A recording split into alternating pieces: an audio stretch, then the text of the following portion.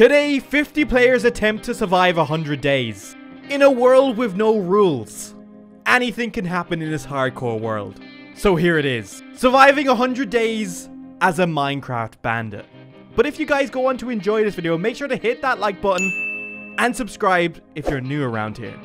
But let the Minecraft bandit journey begin.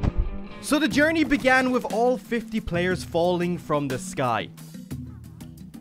50 players is a lot of players. How many are going to survive? I have no idea, but I am going to be doing my best to be raiding these folks. I want to be the richest Minecraft bandit on the server. No mercy for these players. But I started off like any other player, by mining down wood and looking for a suitable cave to start gathering resources. I found a cave just as soon as another player found a cave, and we had an awkward stare off. But I ended up winning in the end and he ran off. This is now my cave and I'm gonna get mining. The next 2 days are a grace period. That means there's no killing anyone. You can only die by mobs and natural things. So, when I leave this cave, I want to make sure I leave fully prepared for anything to happen. I started mining and I made myself a full set of iron armor. At least that way when I leave, I'll be protected. After mining resources what seemed like for ages, I killed a skeleton that dropped a handgun. The gun had no ammo, but I'm sure it can be used for something near in the future. After that, I managed to go on a bit of a lucky spree. I managed to find myself diamonds, which is perfect because now I can mine the obsidian I'll need for an enchant table. And I also found a slime. And you might be like, wait, what? Like, it's a slime. Slimes are incredibly useful for making guns. You need slime balls. And lots of them. Day 4, I returned to the surface with plenty of materials, but now I needed a base. Somewhere that will keep me safe and allow me to get rich. Because without a safe place, I'm just going to end up dead like all the players I'm going to kill on the server. When I came to the surface, it was nighttime. And now the grace period is over. So I need to make a safe place. I have to find where I'm going to make my base.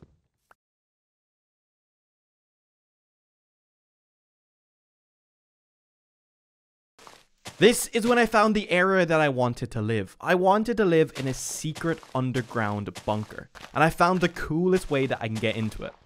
Disguised by leaves around it.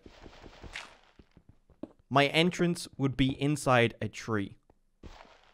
I dug out a little area and I deposited all my items into a chest. Now, it was time to go on a mission to get some food. I was going low, and it's a needed resource. Now, while on the hunt for animals, I managed to hunt down the wrong type of animal. Another player. Now, I knew I couldn't eat him. That would be wrong. But I had a genius idea. It was the starting days. Guns were incredibly expensive to make, but I managed to get one from a lucky drop. I knew exactly what player this was. I knew by the skin. So I pulled him into my Discord to talk to him. I told him to face the opposite way and to not turn around and look at me. And let's just say I asked him kindly to drop all the food that he had. And he dropped a bunch of it. He easily could have said he had none. But the gun was working. And then of course I got greedy. And I stole his diamond chestplate as well. Now, the tricky part was, this guy was pretty close to where I lived. And I didn't want him seeing me return to my base. I buried him in a hole and asked him to wait 30 seconds. I ran the opposite direction of my base, just in case somehow he was watching. I turned away and I ran off. And as I was heading up the hill, I saw 2 people coming towards me. I instantly turned around and legged it.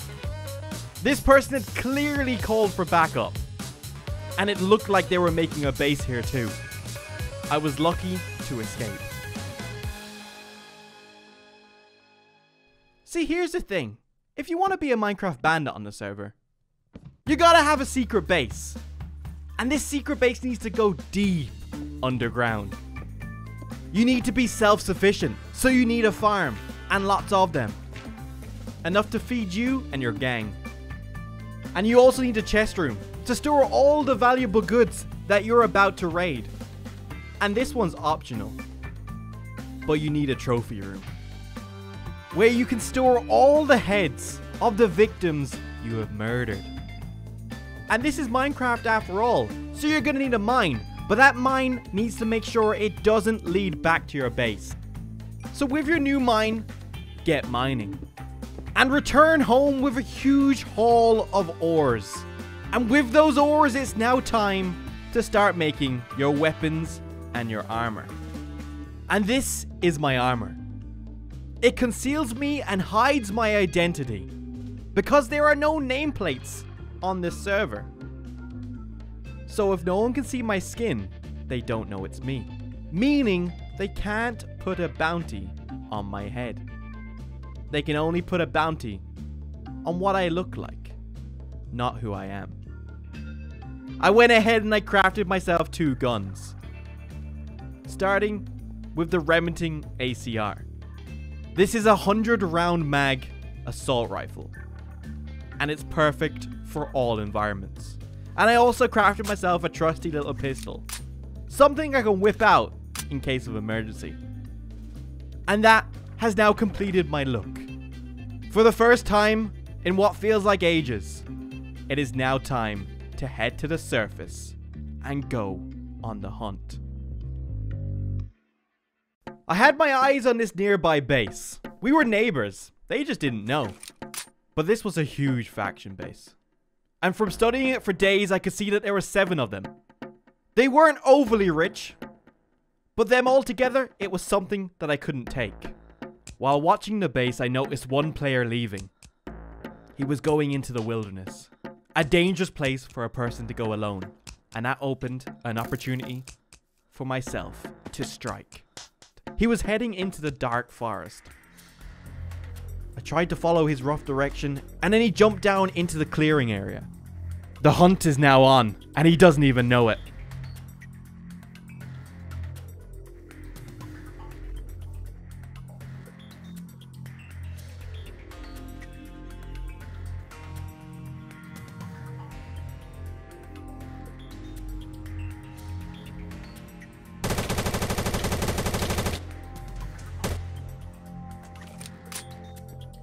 I gathered all his loot as quick as I could, and I fled the scene. I'm sure any minute now the alarm is going to be raised and they're going to be hunting for me. He should have been more careful. I returned home as quick as I could. That base is extremely close to mine. And those now 6 players would be out searching, looking for the person that just killed their friend. So this will be the true test that my bunker works. But of course, it was now time to put down my first head. Wizard Boy was my first kill. And the first head to go down in the trophy room. But this kill was so worth it. We had managed to get ourselves a second gun. Very, very useful. I'm not gonna lie. After that kill, I was on a pretty big high. So I decided I would leave the base as quick as I could. Even though I knew that team would be out searching. But I was gonna go to the opposite end of the map. And try find more victims to bring home to my base. I had my eyes on my next victim. And this time I had a briefcase with me. And inside this briefcase I had deadly poison. I got this off a skeleton. And if this deadly poison is consumed, it's fatal. Now I know what you might be saying. How can I get this player to right-click at deadly poison? Well, you get him in Discord and you be friendly to him. This is going to sound really dumb, right? And I have a bunker close. Now, if I wanted to kill you, I could have killed you. But I don't. I'm just working on my base, doing my underground shizzle-whizzle. I just need to get infected blood. And I can't take my own blood, and I'm solo.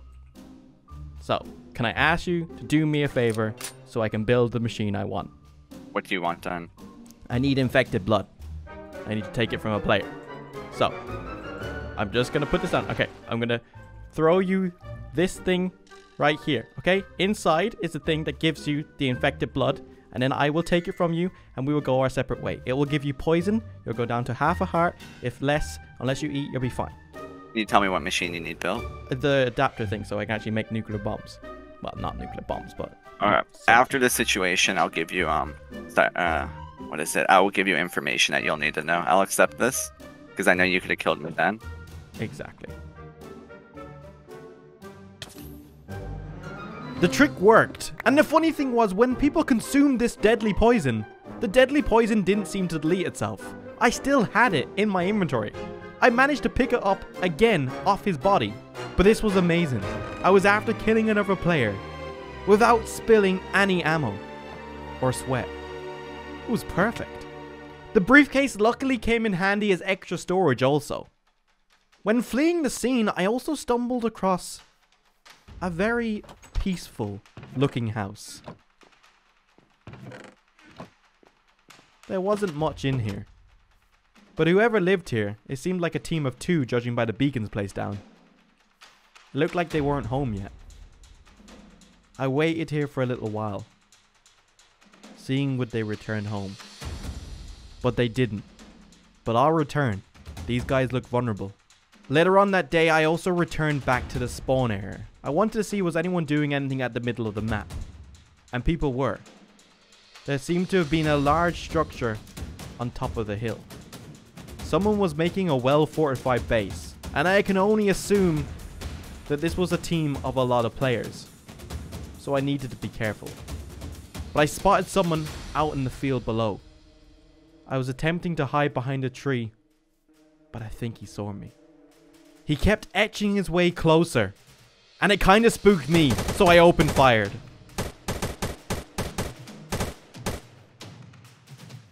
Killed him quickly and ran, because there was people on top of the hill. It was a shame because I didn't manage to loot him. But at the moment, I am on a killing spree. And it seemed like I wasn't being punished. Because as I was fleeing the scene, I stumbled across another settlement.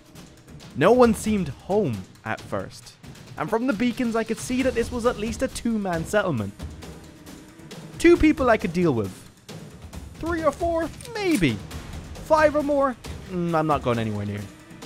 But it seemed like these people weren't home. So I was exploring the base. Their base seemed to go underground. So I followed it. And I stumbled into a workroom. This is when I found out there was a 3rd beacon. This was obviously a 3-man base. Only one of them was here. But I wanted to try and do the whole deadly injection trick again. So I put down my sign. I didn't want to message him because I didn't want him knowing it's me straight away. I waited to see would he return, but he wasn't. So I decided I would just stab him in the back. But he returned, and I tried to play it off like I wasn't trying to just kill him. He joined the Discord. I tried to explain to him that I'm trying to make a weapon. A type of bomb, I said. I said I need him to inject himself with this deadly poison. I said all it would do would give you a poison-like effect. And then I would have to right-click him with a bucket and get poison blood. I just made this up. Now, he agreed. But on a server with no rules, he really shouldn't just go along with things. But I suppose he saw the gun that I had and the armor I had and had no choice. So he said, let me get some food so that when I get poisoned, I can just heal back up. Sure. Have your last feed, I said in my head. I also told him not to contact anyone. I don't want any surprises. As I was waiting for him to make his bread so he could have his last meal, I noticed a player in the distance who saw me and I saw him, and he started running away. But I got paranoid. It seemed like he was heading back somewhere to tell people. Or it was his teammate. I'm unsure. But I tried to hurry up the process. He right-clicked and he died. Easy, easy kill. But I'm not gonna lie, at this moment I was quite paranoid, thinking that someone was coming back. Because he did kind of slip that his friend was on the server. So I kind of fled the scene for a second. But then 15 minutes later, returned. The guy that I'd seen over the hill was now at the base. It was his friend, I believe. A creeper was keeping him occupied by the stairs. I was just waiting for him to come up.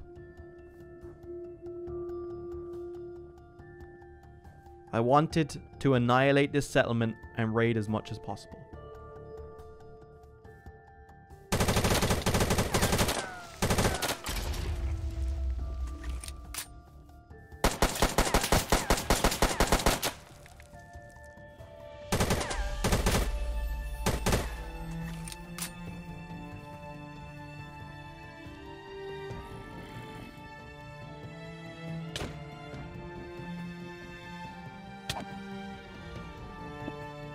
Two players down. There was only one more that I knew that lived in this base. But where was he? I took as much stuff as I could carry, storing as many things in my briefcase as I could. These guys had a lot of guns, I must admit. Vectors. That was now a submachine gun added to my arsenal. This was great. I managed to find myself a missile as well.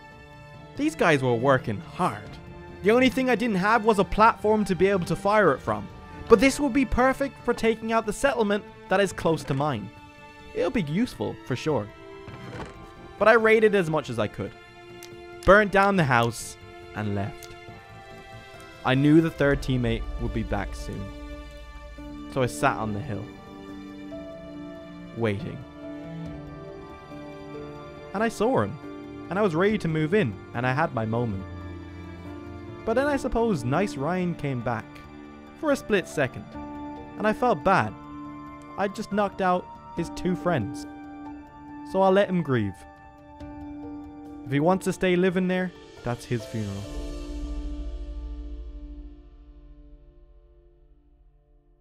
I returned home and immediately started storing all the loot that I had gotten throughout the days. So having all the extra resources that I've got from my victims, I was able to do some major base upgrade. I started by making myself an escape tunnel, hooked up to a railcart system, so if anyone comes, I can get out as quick as possible. I also installed security cameras all around the base, so I have eyes everywhere. I even booby-trapped the top of my base, so if someone enters and opens a chest, it will set off an alarm alerting me, allowing me to either escape or go into my safe room. Yeah, that's right, I made a safe room.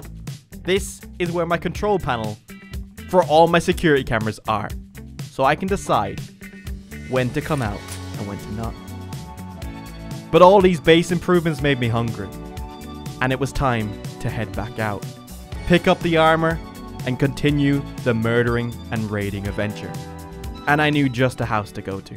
That was the little peaceful house I'd seen on top of the hill, and this time the person that owned it was home, or one of them was home. And I noticed he was taking stuff out of his base and putting inside a secret chest just on the hill there. Little did this guy know that he wasn't really gonna be on the server long enough to have a secret chest. I ran up to his door with a claymore, so that when he comes out it'll go boom.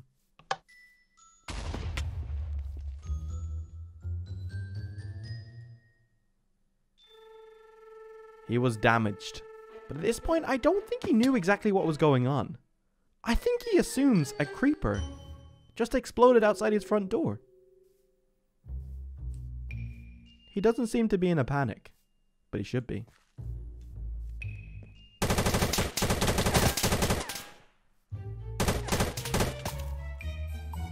He was now dead.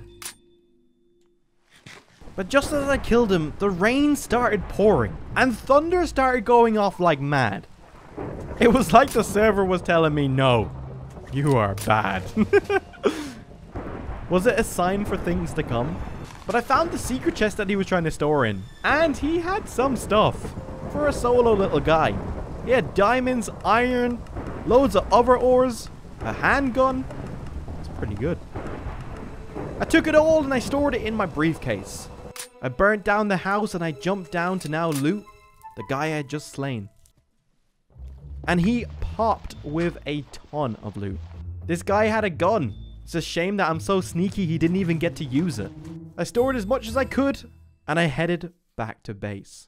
But while heading back to base, I got jumped.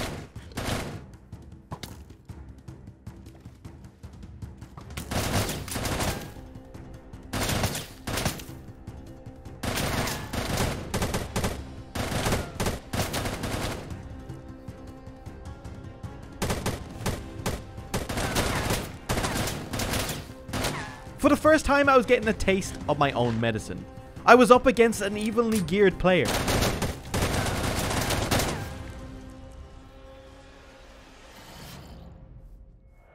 And I think this was the friend that lived inside the house. That's what I assumed anyway. But we were having a fight back and forth, and not much was happening. We felt evenly matched. Or that's what I assumed. When the guy shot me with what seemed like a sniper, by the sounds of it. And it took me straight down to 3 hearts. See, snipers were rare, and they only come in admin supply drops, which I had not found any yet. I was now being hunted. And after that shot, my hands were now shaking, because I was in a big open field. Perfect sniping conditions, if you ask me. So I got on top of a hill, and I hid. I watched him walk right by me, just where I came. I thought I'd gotten away with it, but he had seen me, so I kept running. All he had to do was hit me twice with that sniper and I'm dead. So I had an idea. Went on top of the hill and tried to wait here, hoping that he would just run over the hill thinking I went over there and I could go in another direction. This is also a risky move. Me being closer to him means it's easier for him to hit. I got down, staying as low as possible. He was searching for me.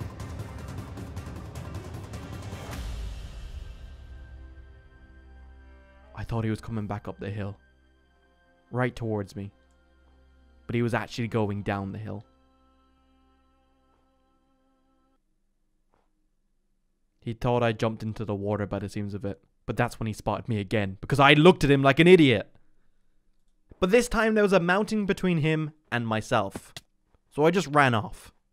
And while running off, I managed to find my first admin supply drop. And in here there wasn't a sniper, which I would have loved, but attachments for ARs.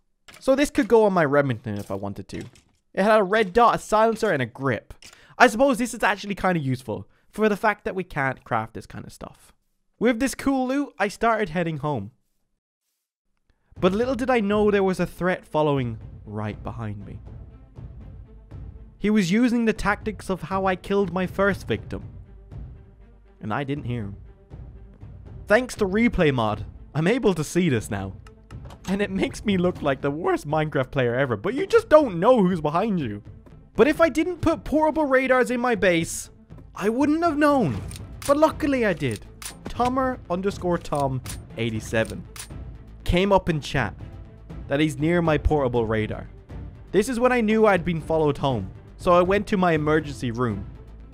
I went into my security cameras, looking around. I stayed watching the camera what felt like for an eternity, when I saw a figure approach the door. My hideout was now breached. He was inside my secret base. He was confused by my pressure plate, which I suppose you would be. He triggered my alarm. And he also found my second alarm. He slowly started coming down the ladder. He had found the ultimate hideout. Now at this point I was staying inside my bunker, my secret room. Because at the end of the day, if I die, I won't be respawned. If he raids me, it'll be a shame, but that stuff you can replace. It was actually funny, watching him in the security cameras just looking around to see where I was. He was hunting for me. He now started heading out of the chest room, going straight towards my cage trap. He had now been encaged. And this thing is amazing because you cannot break out of it unless you have a certain tool. I watched for ages just waiting to see did he have the tool he needed. But he didn't. He was trapped inside here and there's no way of getting out. I left the safe room, knowing he's entrapped now. The only thing I'm scared about right now is if he messages someone else to courts. But he seemed to have been a solo player. At this point, I didn't know if you could still shoot through the bars.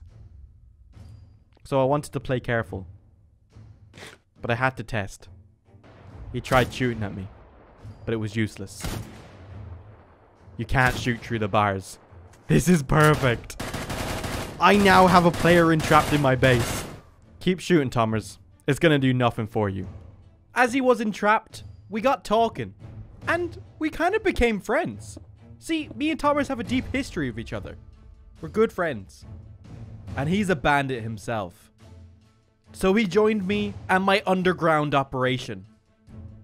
And I told him about a nearby base that we cannot raid. Or that I cannot do alone. And if we can take this base down together, we will come home with a lot of loot. We'll be rich. This bandit hideout was now for two.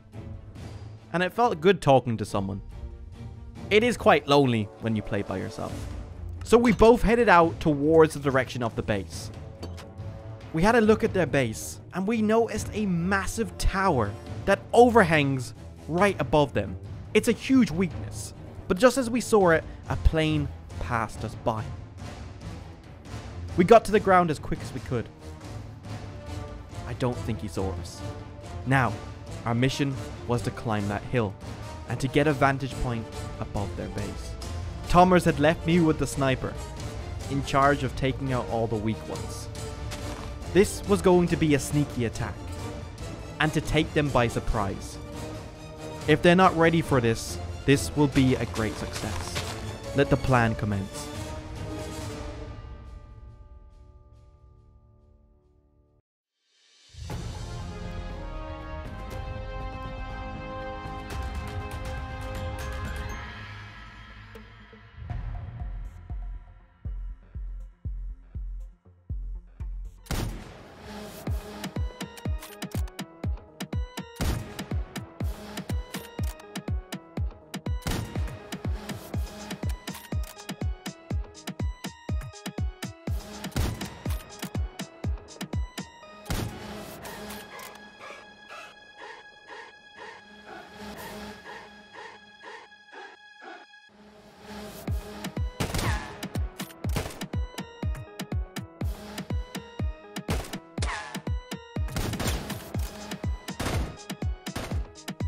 The base was now weak.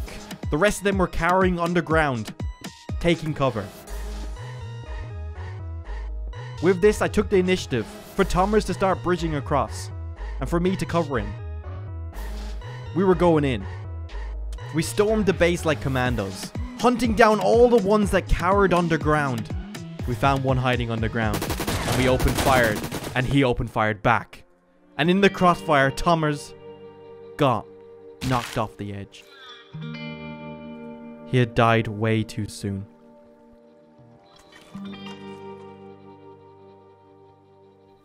It was now just me by myself again. Like good old times. Thomas knew exactly what he was getting himself into. And he went out doing the thing he loved. Killing other people. And I'm going to continue to raid in his memory. I now knew there was one more guy hiding in this base area. I could hear him. I started hunting for him. I heard him going down the ladder. He was trying to escape. But there's no escaping me. You only escape if I let you escape. That was it. The base was now mine. It should have been ours. But Thomas sadly lost his life. That could have been any one of us. Out of respect, I'm gonna leave Thomas' grave here. I'm not gonna loot it, so it can just be frozen in time. But there was no time to grieve, and no time to raid just yet.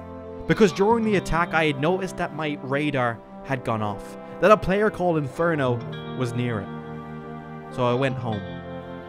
Thinking the worst. Thinking my base was being raided again.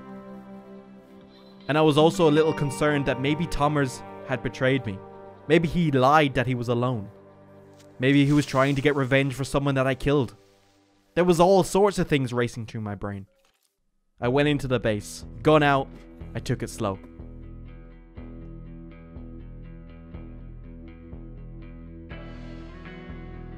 I searched it, but it was untouched.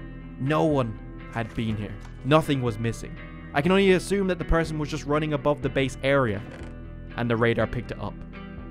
Only time will tell.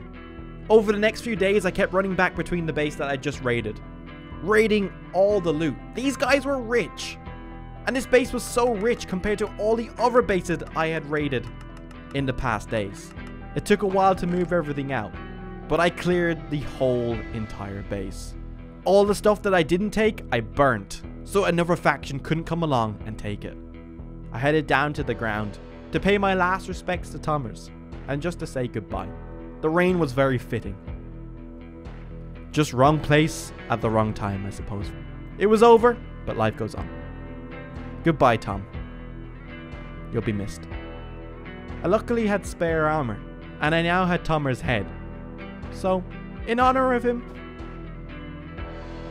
I made an armor stand, so that he'll always be in my base. And also, if anyone decides to come into the base, it's gonna freak them out. And it wouldn't be this series if I didn't place down all the heads of the victims that I just murdered. When scouring through all the loot that I had raided, I actually found that I managed to loot a plane of one of the guys. It was the plane we saw in the sky. It was fueled and had armor. I now had a plane for doing barely any work at all.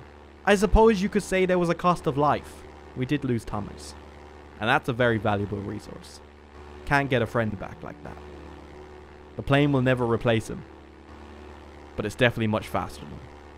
This was the perfect tool to now go look for other bases. I was safe in the sky, or so I thought. I was flying to every corner of the map, and in the corner I had found a base, and this was a real faction base. This made the last base look like nothing compared to this. This base had obsidian, a tank inside it, AA guns. This was a proper factions team, and they were also geared. This would be one hornet nest that I wouldn't want to stir. So I flew off, searching for more bases. And I did find another, but it looked abandoned. It had probably already been wiped out by that big team in the corner. But this is when I spotted something interesting. Another plane in the sky. And of course I couldn't resist. I opened fired, and I started attacking. The plane that this player was flying was extremely slow, and it was a sitting duck. But I nearly had him, but he was heading to that big corner base, so I banked right. I couldn't go anywhere near him. Without thinking, I had just stirred that hornet nest, and a plane was dispatched to try and take me out. But I'd luckily intercepted behind it and started attacking it. This was also quite important, because if I could take down all their planes, one by one, they couldn't follow me back to wherever I live. There wasn't much the plane could do in front of me, other than dodge and weave. But he must have been going low. I had fired so many shots into him. You can even see the hit markers coming up in the middle of the screen. And I was right. He was going low. He had no wings, no propeller. He was falling out of the sky. He was now going to be easy pickings. He was now very far away from his base. This would be the perfect opportunity to hunt him down from the skies and take him out. No big base in the corner is going to save you now. So I started swooping in.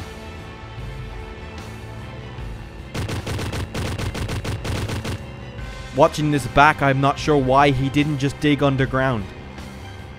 Maybe he was confident in his dodging and weaving, but he shouldn't have been. He was heading towards the village. He was gonna hide there, but just in the nick of time, I took him out. That's one less player to worry about now. But I just stirred that hornet's nest. And if there's any team that's gonna be after me, it's gonna be that one. So I immediately started heading home. I landed the plane at the faction base that I took out previously, where Thomas had lost his life.